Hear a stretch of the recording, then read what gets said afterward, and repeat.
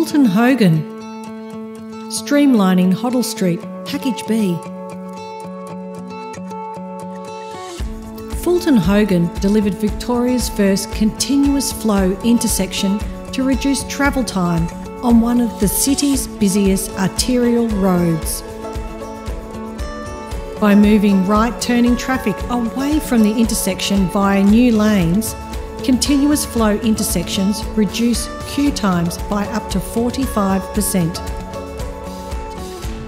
During the project, Major Roads Projects Victoria required every lane to stay open between 5 a.m. and 8:30 p.m. and traffic signals at the Punt Road, Swan Street, Olympic Boulevard intersection to continue operating around the clock. To meet this challenging scenario, most works were completed at night and opportunities to resequence and overlap works were taken whenever possible. 11 different traffic signalling setups were employed using existing, temporary and new signalling infrastructure to keep the lights running. Mobile concrete block foundations with trailing cables and temporary ducts and pits were used for signal poles, and EPROM technology supported by the interim infrastructure.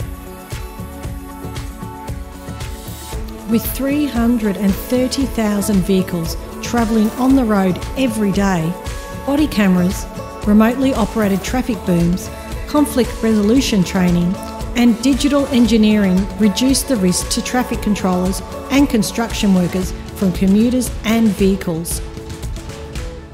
Fulton Hogan also improved access to public transport and the city's sports and entertainment precinct through the construction of an accessible tram stop and raised walkways. The raised Punt Road walkway was earthed with fillet welds, copper earth wires and sheets of SL81 mesh.